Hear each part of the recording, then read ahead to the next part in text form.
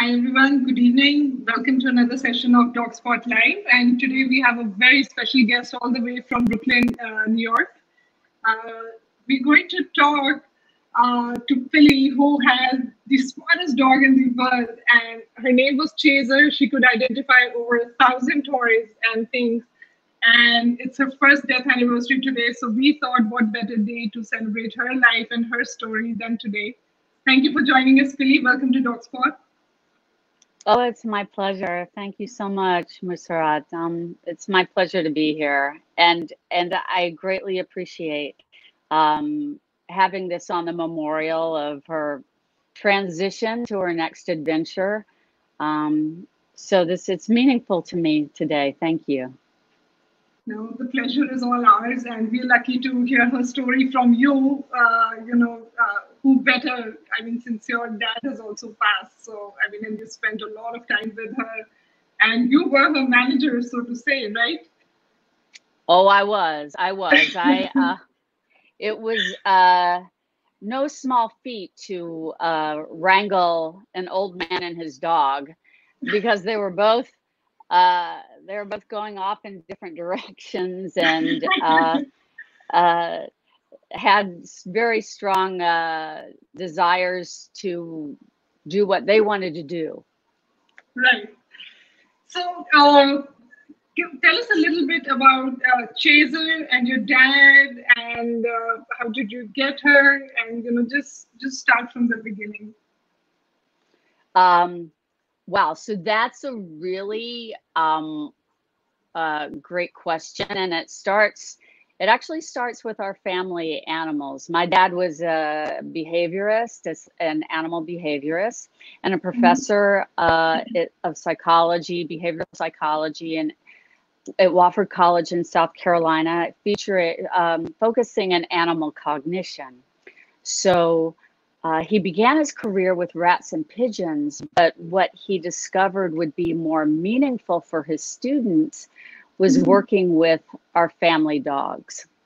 And the family dog that inspired him to work with dogs was our family dog, Yasha, who was a Border Collie German Shepherd mix. And Yasha could learn things so quickly that my dad was convinced that he would really shine in the classroom, and which he did. He did. But what happened was, in Dad's research, his main goal was to teach Yasha human language and nouns. But what he discovered in his research in the lab was that dogs could learn behaviors, very complex behaviors, very quickly. But when he tried to isolate the noun, which was the name of an object like rope or newspaper, from the action of fetch the newspaper, they weren't able to learn nouns independent of verbs. And a really good fast example of that is when we would ask Yasha to fetch the newspaper outside, he did it really quickly. And he would, before you could get the words out, he was out there grabbing the newspaper. And we've all seen this with our dogs. But the minute the newspaper was in the house and my dad would ask him to find the newspaper, it didn't make sense to him. He couldn't process, well, I got the newspaper, it's here, what do you want me to do with it?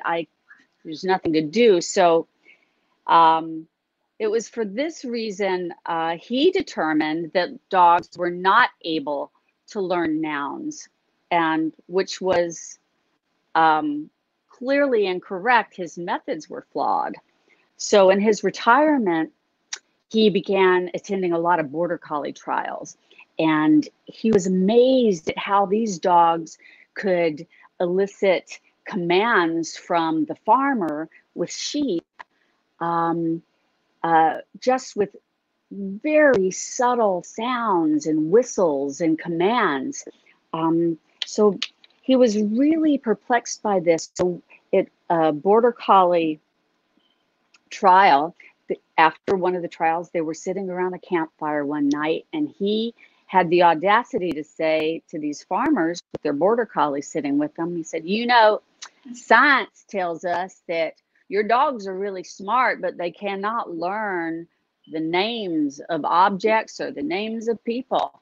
And so out of reverence to him, they were quiet for a minute, but then one farmer piped up and he said, is that what science tells us? Will you tell me why I can call my dog Jeb out of 3 other dogs and ask him to go get Millie and Tilly, 2 sheep out of 100, and he'll do it every time? You tell me what science says about that. And my father was humbled, and he realized that there's some simple truths, and if his methods were flawed, he didn't do it the right way. And by talking to people that actually work with these dogs, those set him off in the right direction. So his goal with Chaser, getting her as a Border Collie puppy, where she was bred to give her eye to the sheep and her ear to the farmer, he set out to teach her the names of objects, and that is exactly what he did. That's incredible. That's incredible. And it's amazing, how for a long time we think something is true, and then our whole belief system is challenged, and it sets us on this completely new path. I mean, that's incredible. So that's true.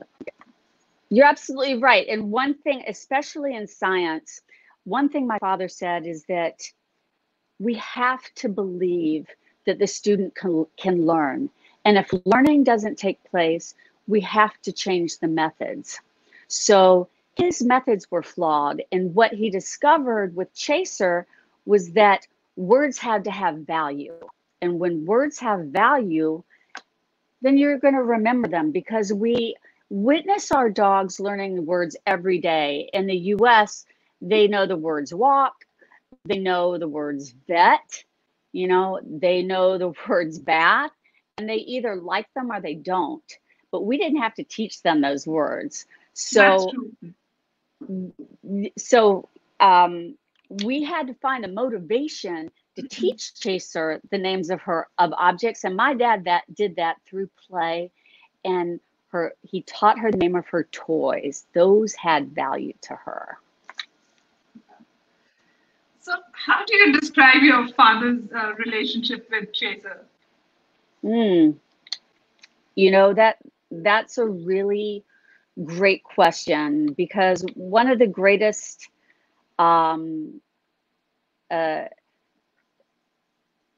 things about our relationship with dogs is our unique ability to bond with them. And their Border Collie trainer, Dave Johnson, said, if you give a dog your mind, no, I'm sorry, I'm getting it wrong. If you give a dog your heart, they will give you their mind. So we have this unique interspecies relationship with dogs. And my father wanted to capitalize on that and working one-on-one with Chaser. And so he viewed her as his co-research partner. They were a team. She was his child, and he treated her that way. He treated her with respect and found methods to utilize her own unique instincts for her learning. He respected those boundaries too. If she gave to him, he gave back to her.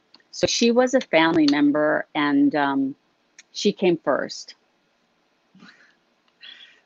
That's incredible. And I mean, I think that also teaches us it's so important not to put all our dogs in the same box and say, oh, they must do this, and respect their individual personalities. And wow. So you said so you said, he started with toy names because the toys had value for her, and then she ended up learning over 1,000 of those. So how did it just keep going? And instead of saying, okay, I think she knows a lot, like at 100, I would be like, oh, my dog's a genius. So how did it just keep going? That's a really good question. So what he wanted to discover was the boundaries of her mind, the boundaries. And he set his sight on 100 toys because he figured if she could learn the names of 100 objects, then this was going to give us a pretty good idea about how the inner workings of her brain, her cognitive functions. So what he discovered was that she learned way more than 1,000 objects. He just stopped because it was time to do testing and research. But what was valuable with Chaser and learning the names of her toys, by the time she was 5 months old, she had that conceptual leap of understanding that objects have names. So that when he held this toy up and he said, Chaser, this is, she had that aha moment that, oh, he says, this is, the name is being paired with the object. So she could learn them on one trial. Now, in order for her to keep them in her long-term memory, she needed rehearsal. And this is the same with humans. So it's very similar to when you go to a party and you meet somebody and you get their names, you know, and their names go in and out your ear. And then, you know, 5 minutes later, you're like, what was their name? Well, if that was Brad Pitt, you would have remembered his name, and you wouldn't have the memory has to have value. You have to want to remember it. So when we think that dogs can't remember things, we have to look at ourselves as well. Right. So that in anything in a human life that is of value takes rehearsal. So it's the same with dogs.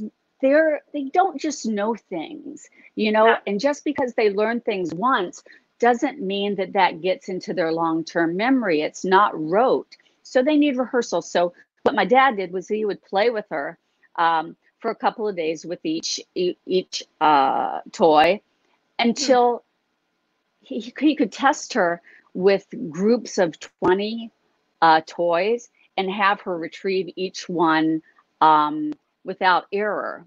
And if she made an error, didn't get something right, then he would go back and rehearse that toy.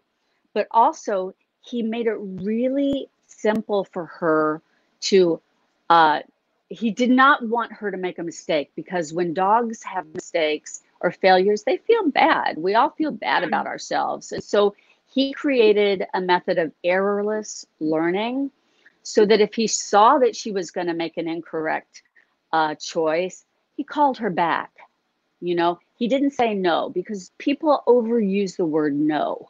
Yes. You know, it's not a word that the dog likes. It's not something, and they become anesthetized to it. No, no, no, no, no. You know, it's like eventually it's not going to bring them happiness. So, and I've really segued from what your original question is to the word no. Carry on. It's a good point, you know. Yeah. So, yeah. And you want to have the dog feel good about themselves and give them things that build up their confidence, because if a dog is confident, they're going to be happy. And a happy dog is a dog that is going to want to learn. So, so he stopped at 1,000 toys simply because they were taking up too much room in the house. And he started utilizing verbs with the objects. So what Chaser learned was that words have independent meaning. So she could pair the word take, paw, nose with an object and use them in sentences. She also learned all of her toys by individual names, but common nouns. So she learned that anything that was round and bouncy is a ball. So she understood qualifying words like bigger ball, smaller ball, get another ball. So because learning builds on learning, he utilized these kind of techniques all throughout the day with her in little short spurts. Learning happens in short spurts where it's fun and interspersed with play. So that she was able to use grammar and simple sentences. And that's why he stopped finally teaching her the formal names of objects, because he was moved on to different learning in her teachings. You know, it's so interesting you said that, because I've seen this with my dogs, but I never gave it a lot of thought. Because if I say, do you want? And then there's anticipation, because they don't know what's coming next. So they know after want comes something like food, walk, or so there you go. So that makes a lot of sense to me now. That is a perfect analogy of how dogs are always listening. And some people, some researchers are saying, well, why teach dogs words? You know, it's not behaviors. That's not really their thing. It's not scent. That's not true. Dogs are listening to us all the time. Yeah. And we discovered one evening sitting around the dinner table that my mother said, I'm not going to take Chaser for a walk this evening because the neighbor has this dog, Casey, that's visiting, and Chaser doesn't really like Casey. And all of a sudden, Chaser came up, and she was like, "Rawr," started growling. And I was like, what? And we looked at her, and we were like, Chaser, you don't like Casey? Rawr. And she starts barking, and Chaser never barks. So then we were like onto something. So we're like, there were 5 dogs that Chaser used to hang out with. So we asked her, what do you think of Fafner? And she just sat there, and she's like wiggling. And they were like, what do you think of Dixie? You know. And then we would ask her, what do you think of Nora? She likes Nora. And then we'd say, what do you think of Casey? So these are the kind of things your dog is understanding that we don't even realize. Yeah, I mean, even just talking to you is, you know, all these light bulbs are going on in my head, because so like your Yasha, I have a dog called Pasha. He's a German Shepherd, and he's a smart cookie too. And once we took him on a holiday to the mountains, and over there was this dog that we obviously stayed at a dog-friendly place, and they had a dog called Kalu, which literally just translates to Blackie in English. And he did not like Kalu, and Kalu didn't like him. But it's been like 6 months, and if I still say, Pasha, Kalu's coming for you. See? So yeah. I mean, it's incredible. Those memories have value to him. Yeah. And so if we can harness what is innately interesting to them, we have no ideas what we can be doing in tandem with dogs in the years to come. Because what my dad was doing at the end of his research was using verbal cues, visual cues in concert with imitation. And the do as I do, the Claudia Fugazi, brilliant techniques.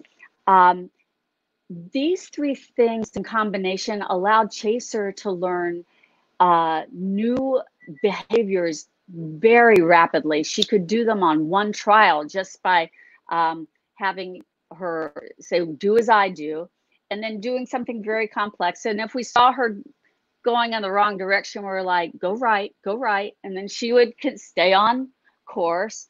And and what's so powerful about all of these techniques is my father did the hard lifting. He did the heavy lifting. You don't have to. You just have to reach the point with your dog where they have that understanding that objects have names, and they're like, then the floodgates open. Learning becomes extremely rapid. His belief was that teaching one concept is greater than teaching 100 behaviors, because it gives the dog an opportunity to make their choices and use their own mind for learning. Right. I mean, it's incredible, because, you know, I think for years, and our relationship with dogs is, you know, fairly old, and it's evolving, and you know, it's I mean, it's just, we don't even think about them as wild animals anymore. They're just pets. And I'm part of our family, which is saying something. A lot of people, now I was reading a few weeks earlier that people are choosing to keep dogs instead of having kids even. So they're a replacement, and they still make a family, right? So what is the definition of family? And it's incredible to see that dogs can go beyond obedience and just saying sit and go there. I mean, these commands are important to start your communication, but I don't think that's the end of your relationship with your dog. It's amazing the understanding the dog. Yes, you are so correct with that, and especially in equating dogs as family members.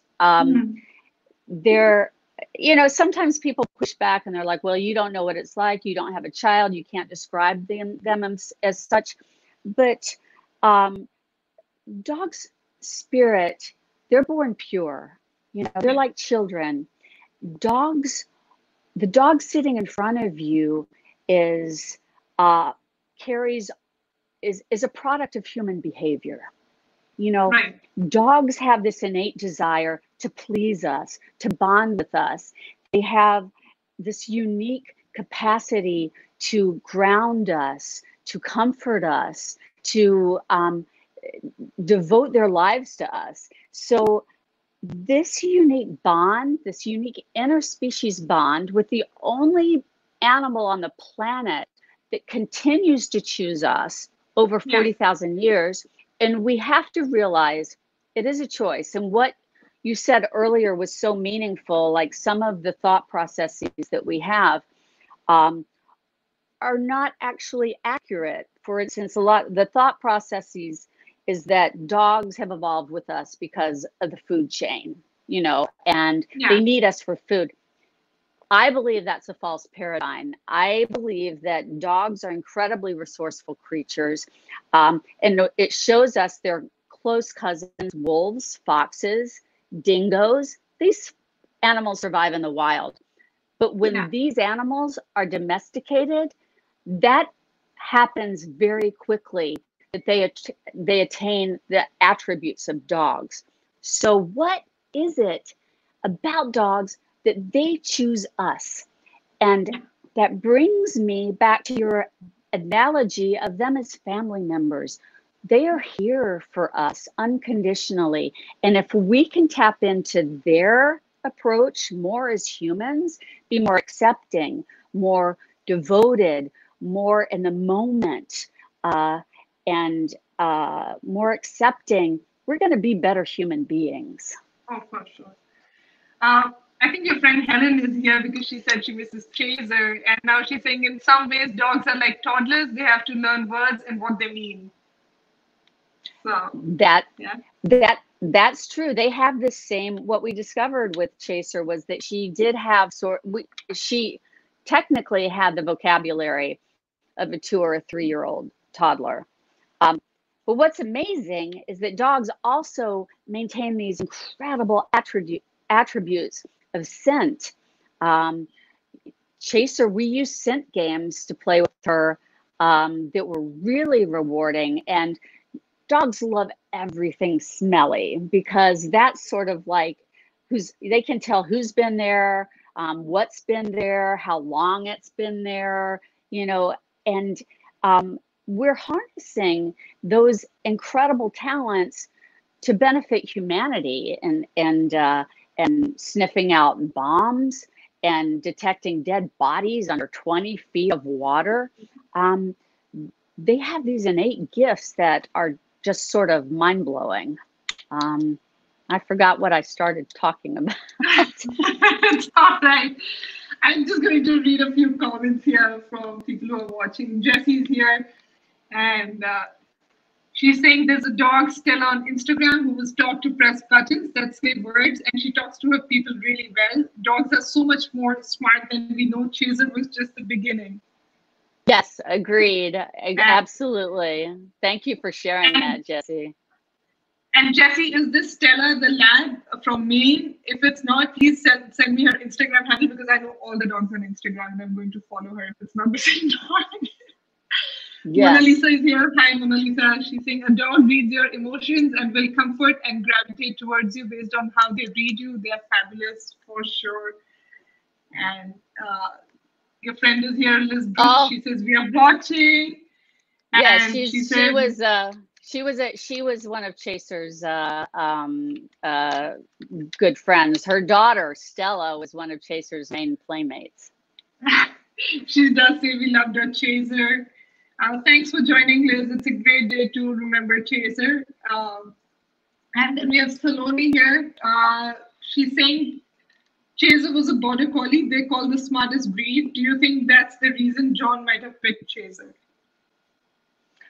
Well, that's interesting. So what we believe all breeds are smart, all dogs are smart, and breed gives us sort of an indication of what their instincts might be that are inherent. And so border collies are working dogs, and anybody that's had a working dog knows that you need to work them and don't keep them as apartment dogs. So Chaser is a border collie, was born in Scotland to give her eye to the sheep and her ear to the farmer. So she and most working dogs have an affinity for language.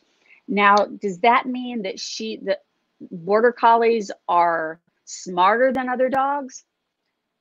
No, that we don't adhere to that philosophy. We believe that you have to look at the individual dog within the breeds, because each dog is unique, and you want to tap into whatever gives that dog the ability to admit their natural instinct, because that gives the dog incredible joy. So my father utilized that with Chaser. She loved to chase things. He didn't want her to chase cars. He didn't want her to chase critters, so he directed her chasing to her toys and to balls. If she was going after a critter or a toy, he kept her on a lunge line. This was the only thing that he really tried to curb the direction of that behavior and it gave her a little bit of a tug, because all of her training was positive reinforcement, force-free. So learning what not to chase was valuable in keeping her safe and keeping other people safe. So yes, can other dogs learn this? We've seen other dogs learn words.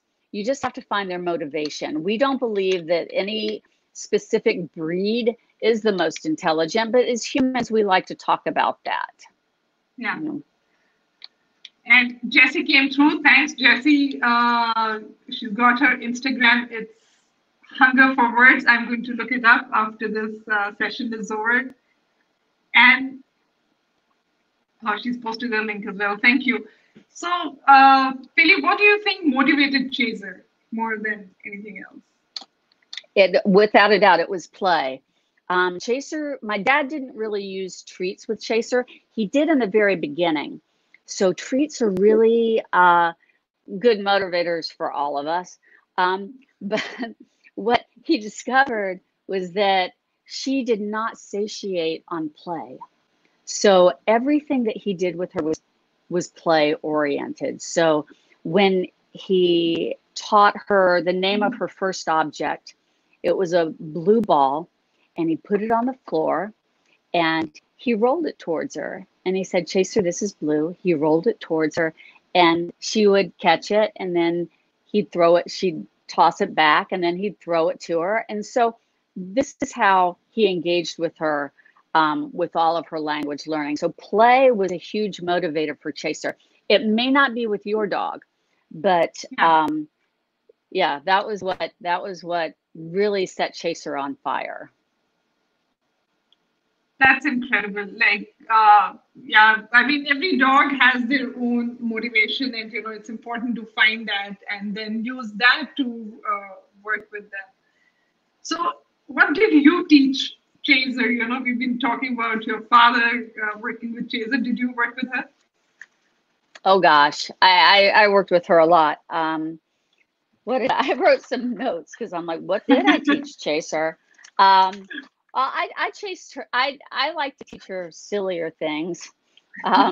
So, and what was so much fun about Chaser is that when you were talking to her, she was listening. She knew that you were giving her a message. So one night, it was around Christmas. Eve, and I was sitting on the stairs with Chaser. She liked to hang out with me at night because I stayed up late, and she knew that I would do her bidding. And so we were sitting on the stairs, and she was being quiet for a minute. And so I leaned over and I was hugging her. And every time I would squeeze her, I'd go, Chaser, hug, hug, Chaser. And so I did this about 5 or 6 times. And then that was that. So the next morning I get up, and it's Christmas morning. My son is there. He's like 9 years old. And I see him walk into the room, and I'm like, who wants a hug? I'm talking to Aiden, and over comes Chaser, and she plasters her body next to mine. So I taught her things like that. I also taught her how to clean up her toys by singing the cleanup song. We have a song called Clean Up, Everybody Clean Up. So I taught her that. One thing I taught her that my dad was not happy with was when she was in New York visiting, you know, we had to put her poo in a bag. So I was thinking, why do I have to carry the bag? Let Chaser carry it. And so I would have her carry her bag. And she was happy because she always had to carry something in her mouth. And when my father saw that, you know, she'd just walk down the street with her bag in her mouth. And my dad was like, oh, honey, don't do that. That's not right. And I said, well, why should I carry her bag? You know, I'm carrying it. Why can't she carry it? And so those were the kind of things I taught Chaser. I also taught her hide and seek, which she really loved between the two of us. So, yeah, those are things I taught Chaser. That's incredible. That's like what my husband does. I'll teach the serious things, and then he'll just go teach Pasha something so random and feel very smart about it, both of them. Yes. Yes. Ingrid is here. She's saying, sister watching. Can the teacher keep up with the student? This is a question we should be asking. Oh, well, you know, I don't know. That's a very good question. I know that it was hard for us to keep up with Chaser. She was always one step ahead of us, and always pushing us to work with her more, which was play for her. But that's a good thing that Ingrid actually is our new director of education for our nonprofit, the Chaser Initiative. And so Ingrid Norris is in the trenches in educating children about the importance of my father's legacy with Chaser and how that applies to their life. So yeah, it's good to hear from her.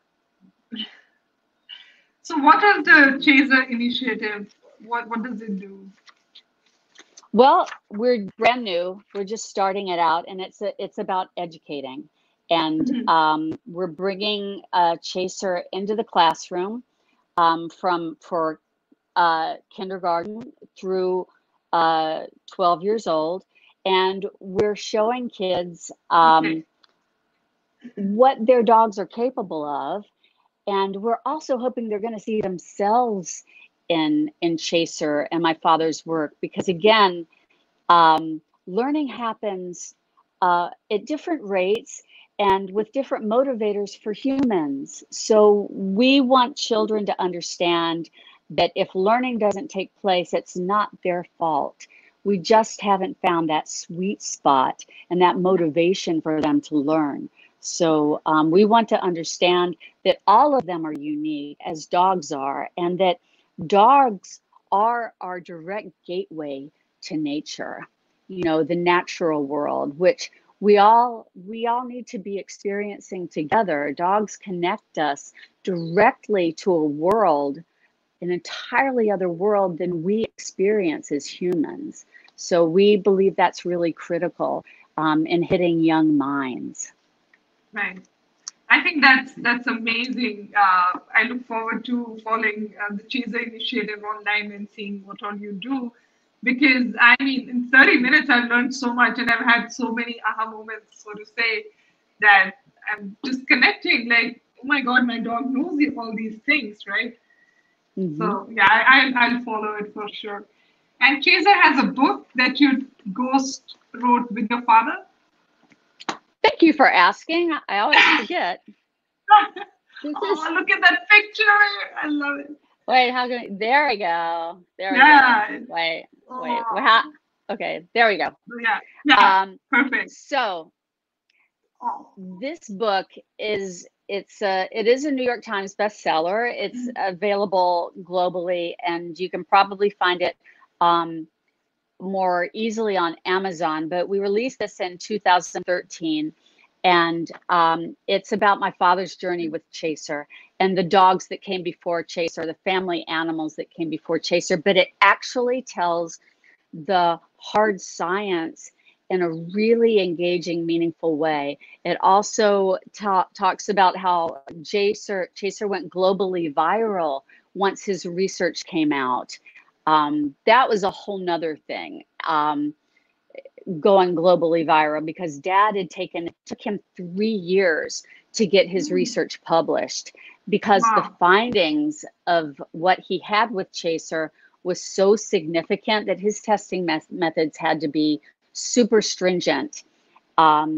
So when his work with Chaser went globally viral, when it was published in the Elsevier Journal of Learning and Motivation, or of Behavioral Processes, we didn't even know that it had gone globally viral in 42 hours in 72 languages. We were Googling Chaser, and the New Scientist had an article that popped up that said, in the age-old war between cats and dogs have just struck the killer blow. There's a Border Collie in South Carolina, Chaser, who has scored a home run. So this book also gives you, there is a tutorial. You'll get to see exactly how he taught her everything in a really fun and engaging way that you can also use with your own dog. And it's got, you'll laugh, you'll cry. There are some really touching moments, but you'll also see Chaser as a unique individual. She was a big personality and had a lot of charisma. That kind of she sparkled on stage. She really loved to work and be around people. So the book is Chaser: Unlocking the Genius of the Dog Who Knows 1,000 Words. And it was a great experience to actually co-write with my dad and Hillary Hinsman, who is the brilliant co-author with my father on this. He's an incredible writer. Now, I look forward to reading this. I just found out about the book just now, so I'm going to get it. I'm a big reader and I like to read. So I usually stay away from dog stories because I cry a lot, and also dog movies. But I'm very interested to learn how I can connect with my dogs better and, help them reach their potential. Before, it brings us a lot of joy for sure, but stimulated dog is a happy dog, for sure. And it's not hard to make a dog happy. Besides food. Right. Yes. Yeah. Okay, so let's look at some of Chaser's pictures now. And if you can tell us a little bit about her, the stories behind each of these pictures. Well, this is a great picture. This is taken by Jane Sobel-Klonsky, who has a gorgeous book called Unconditional that features senior dogs. And this photo was actually taken on a film shoot by Gorman Bechard, a filmmaker who did a documentary on Chaser and Dad in his feel-good movie about senior dogs. And it's called Seniors. It's coming out in September. It's a documentary and it will be available online. We'll keep you posted. It's such a feel-good movie. So this photograph is Chaser and Dad on that shoot. And Chaser has a stick in her mouth. She always had to have something in her mouth when she went on a walk. So yeah, that's that photograph. That's beautiful. Oh, that and the same thing. That's the shoot for seniors with Gorman Bouchard. Yeah, no, I look forward to that documentary as well. And what's happening here? Okay, well, Chaser, we've done a lot of television shoots in New York, and she's been requested all over the country. So this was at Delta Airlines checking in. She gets a seat on the airplane because she has celebrity status. And there she is on the plane, sitting in her seat. And oh my God, every dog should fly like this. For sure. Yeah, for sure. I mean, she was a good go in the hole. We never put Chaser in the hole. Yes, it was. She did really well. She just slept, and she loved being around people. She did great. So, did the airline staff always give a lot of treats? Did she get treats while flying? Oh yeah. They loved her. Oh my God! Is this her toy stash? Yes, this is her toy stash. That's my father on the right, and Alliston Reed is his co-researcher with Chaser. Alliston is a brilliant mind and a psychologist with many distinctions. He was also a former student. So it was really meaningful that Dad and Alliston were able to collaborate on this research. But yeah, those are all her toys, and she retained them in her memory.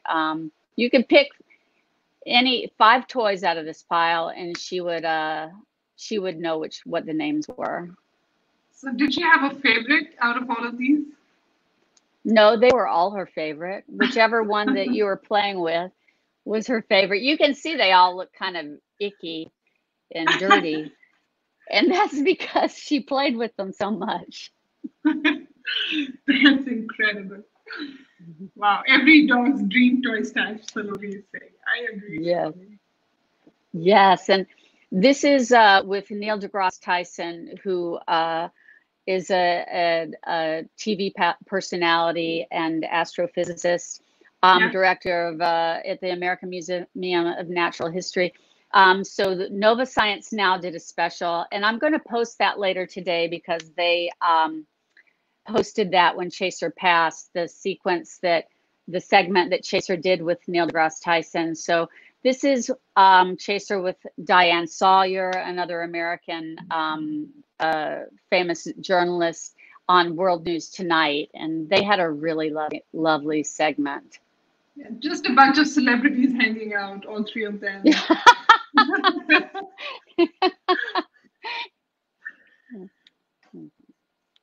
Oh, yes. That is my father and Chaser on stage at the Chapman Center in Spartanburg, South Carolina for the book release. They had a sold out audience of 500, and I tried so hard to plan out this presentation for them. And as soon as they got on stage, they went off book, and they just had this audience in the palm of their hand. Yeah. Wow. Yes, and this is a photo shoot with Brian Hare, who is the author of The Genius of Dogs. He had a series of dog shows on Nat Geo Wild, and this one was on Chaser is a genius dog. Is your dog a genius? Definitely. Okay.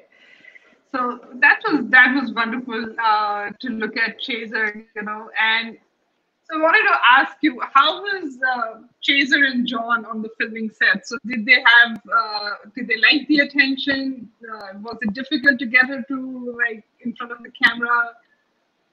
Well, the 2 of them sparkled in front of the camera. They were both highly charismatic people, and my father was a lecturer, and he was also an actor in his in his younger years, like when he was a teenager and a child. So Chaser sort of blossomed in front of people because the more people that were around, the more excited she got. but she was able to really focus with my dad. But what was challenging was they didn't like to repeat the same thing. So film crews were always saying, okay, that was great, let's do it again. And so I finally got to the point with film crews that I said, you have to have multiple cameras and angles because you've got two shots to get this right, because man nor dog is going to repeat it. They'll do it, but it's going to be sloppy and kind of like, you do it again, we've already done it. And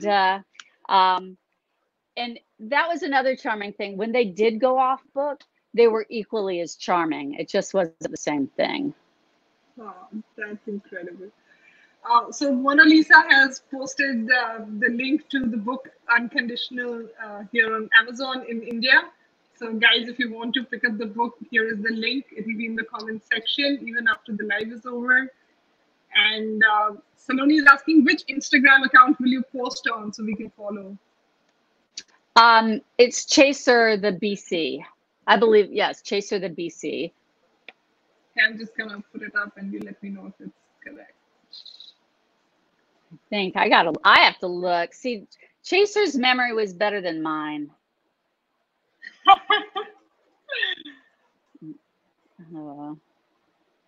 Yeah, I should have all these. But there's also, Chaser has a website, chaserthebordercollie.com, and we're going to keep people updated. Beautiful. Yeah. Thank you. Thank you. Yeah. Chaser the BC. Yeah.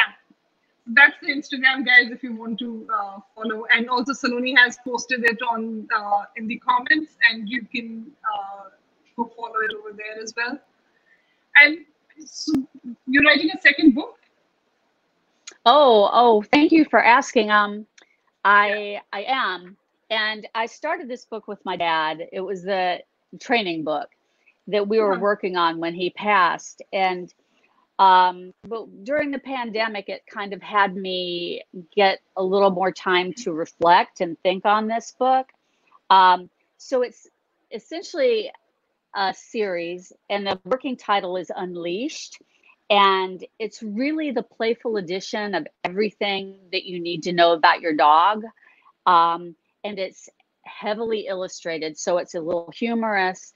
It's illustrated by Callum Heath, who is a remarkable, creative, edgy illustrator who's done things for The New Yorker, for the New York Times, for The Guardian. He's from London. He's brilliant. So it's a heavily illustrated book with really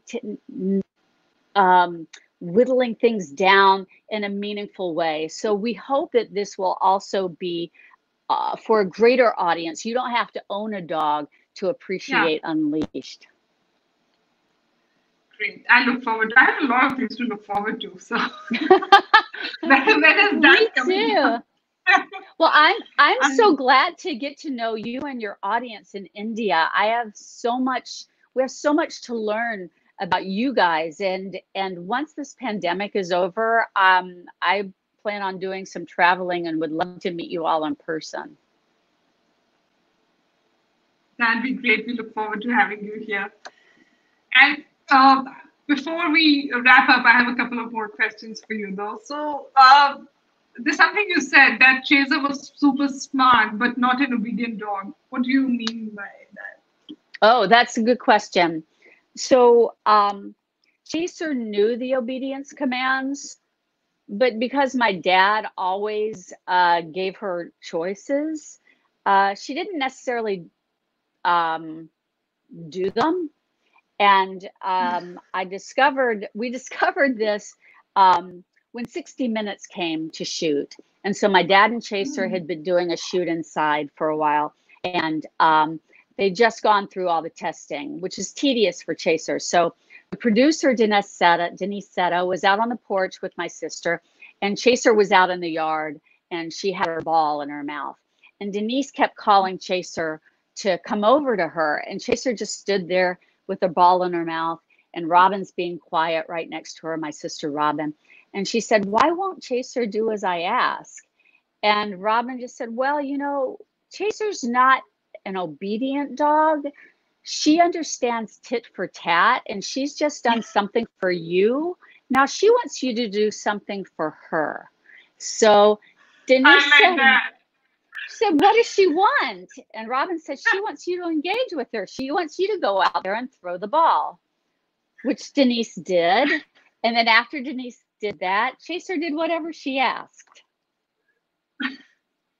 That's incredible. I love that. That's a smart dog right there. So Pilley, you know, I know your father also passed, and I'm sorry about that. Do you want to tell us about, you know, the last moments with Chaser and your dad, and how Chaser adjusted to life after him? Well, that's a good question, because, you know, our dogs bond with us, and we are exposed to the purest form of love and loss through dogs. You know, they teach us a lot about that. But most of us, it's the dogs that pass first. So when my father got sick, he got sick very quickly with leukemia. And so by the time he was diagnosed to the time he died, it was 6 weeks. And fortunately, Chaser is a family dog. So behind the scenes, you know, my mother and Robin were living with my father, and they were taking care of Chaser and nurturing Chaser, as I was as well. I was there for the last 6 weeks. So so Chaser was prepared. You know, she had a support system. My dad was in hospice, and finally Chaser could go to hospice to where he was. And he had a beautiful room that had a terrace that opened to a forest, and Chaser could come and go as she pleased. And it was the last day, it was the 6th day that he was there. And it was literally hours before he passed. And Chaser, we didn't know this at the time.